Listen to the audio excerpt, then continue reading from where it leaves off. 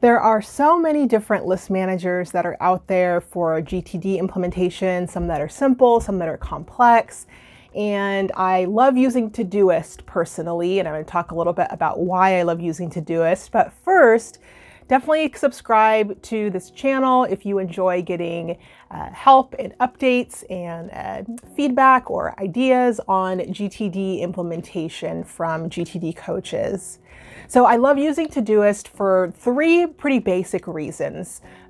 First is it's simple and scalable. So to be able to have as many lists as I need, but not too many lists, and not have to feel confined to the structure of the program, allows me to treat projects as lists if I want, or treat projects as projects if I want to, or as folders if I want to. And that ability to start really basic with just projects and tasks if I want, or to become a bit more complex using like labels and filters. I really just love the scalability.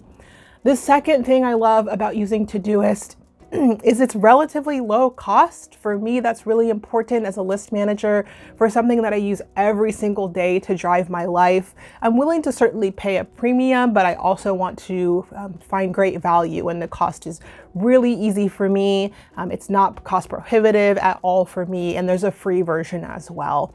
And then finally, and the thing that I find most valuable is it's cross-platform. So being able to use it on the web, being able to use it on an Android phone, on a Mac. I don't have an iPhone, but if I did, I could use Todoist, and being able to access anything that I need, no matter what tool I have.